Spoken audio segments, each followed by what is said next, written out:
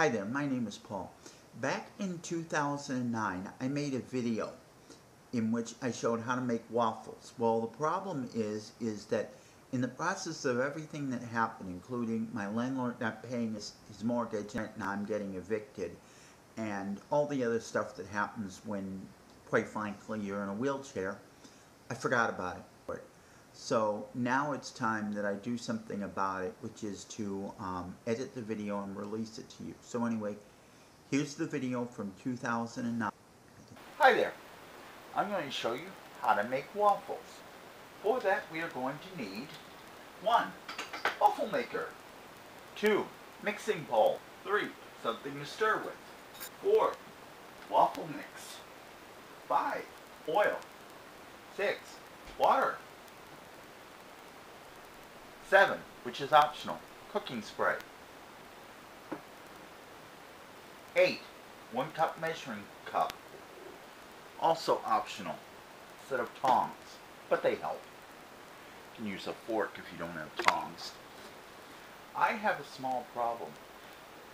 For some of the measurements I have to have a 1/3 cup, which I can't find. So, to substitute for that, I will use a 2/3 cup. I'll show you how to work it in a moment. To make waffles, I need 2 cups of flour. I'm going to use this to measure.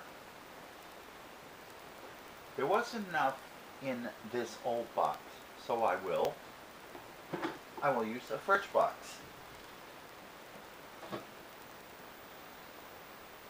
1 cup of flour. 2 cups of flour. Next, I need 1 1/3 cups of water. Since this is 2/3, I can use 2 of these. Because 2/3 plus 2/3 is 1 1/3.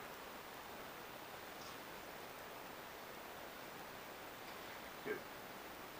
Now to solve the problem of not having a 1/3, because I need 1/3 cup of oil.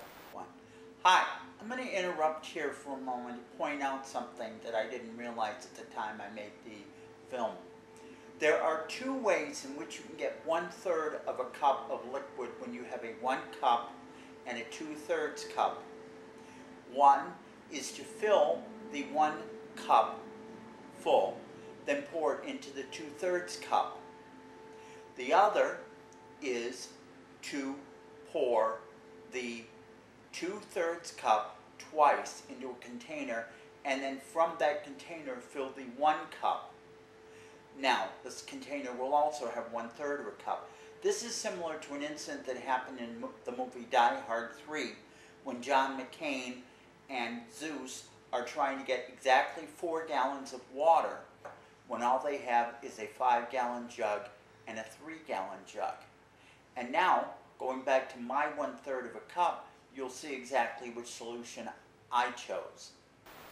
I need another bowl. Now, I will do the same thing, and you'll see why I need another bowl instead of just pouring it in there, because I don't need this much. It's that I have 2/3 cup, so I will pour out 2/3 cup of oil into this bowl. And another 2/3 cup.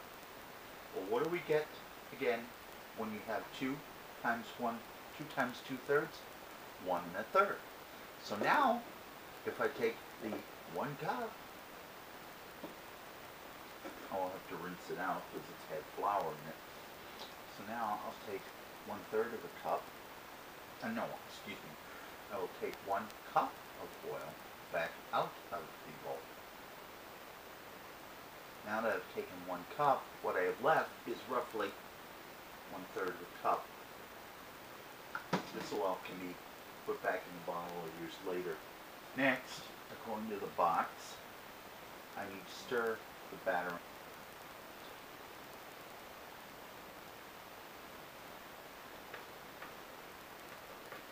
And just stir this up. Pull my waffle maker forward in order to reach the electric plug it's using. When mixing it up, you want it to be thick, but not too thick. If it seems a little thick, you can add a little water, but if you do add water, add it a spoonful at a time, and that means a tablespoon or a teaspoon at a time, because you want it to be thick. If it's too thin, the waffles won't work. You'll get a mess. That's about right. So next, the waffle maker here opens up, and it is hot, so I'm going to spray the waffle maker. Very short bursts, just enough to coat the two sides. Actually, I can use a little more if I want the taste to go through. I don't put the cover back on all the way because it's hard for me to get off. My hands don't always have enough strength to pull. So,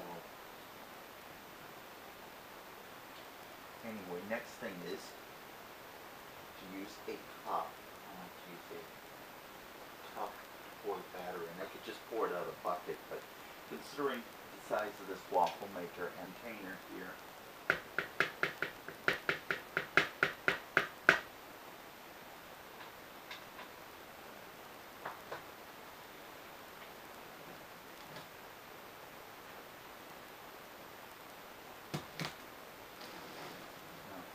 what I can do is I can hold it over the bowl and then pour it in. This.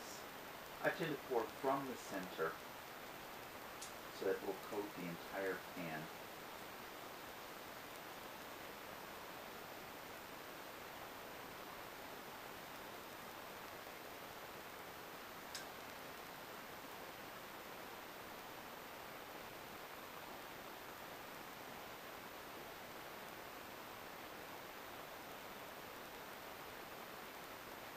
A little more so I get more or less complete coverage, which you can see I got a few misses on this area.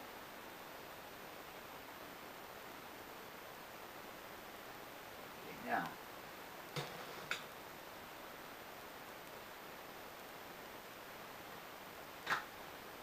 close this down, flip this over, and I'm going to set the timer on this for 2 minutes and 30 seconds. Now, that's how I like it. You can cook it a little longer if you want it. This has a built-in timer, so I don't have to watch it. But otherwise, you have to work by trial and error to just guess approximately how long you're going to need it. Now, I'm going to cut the video to eliminate this because no one wants to sit around and watch this steam for 2 minutes and 30 seconds. I also need a plate to put it on. Power's halfway.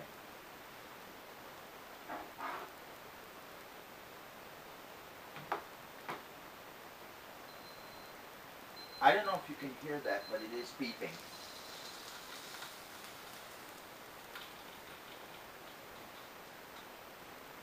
Now, take a look at that. I was trying to get the wrong side.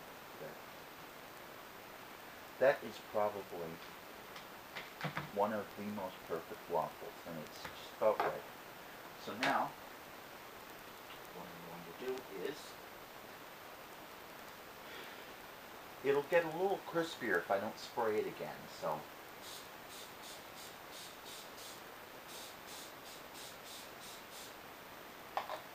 I just guess. Just basically want to coat the whole thing. If the batter's too thick, add a little bit of water. Too thin, put more pancake batter. Put some more pancake batter in and then stir it up again. Oh.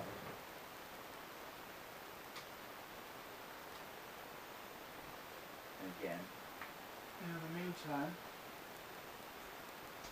what I can do is get some butter out of the refrigerator. I'm going to add 4. There's one.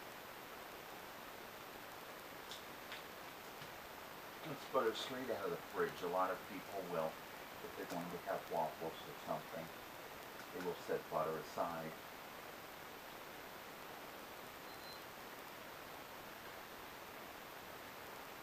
Beep to tell me it's ready.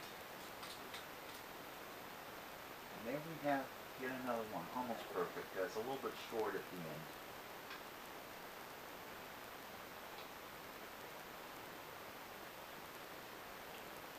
And you can see that's steaming, so all I need to do is first unplug my waffle maker since I'm finished. That makes enough for 2 good-sized waffles.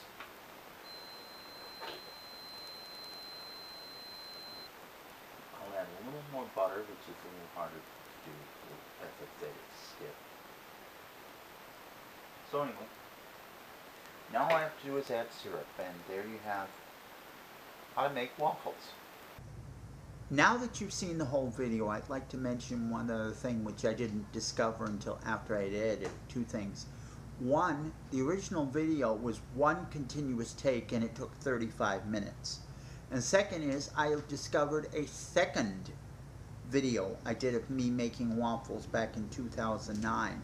So it is entirely possible that I will have a second video, which is why I named this one Waffles number 1 from 2009, because I may find I have a second video. Anyway, I want to thank you for watching, and if you want, you can leave a comment below or send me an email. Thank you. Email Paul at paul-robinson.us.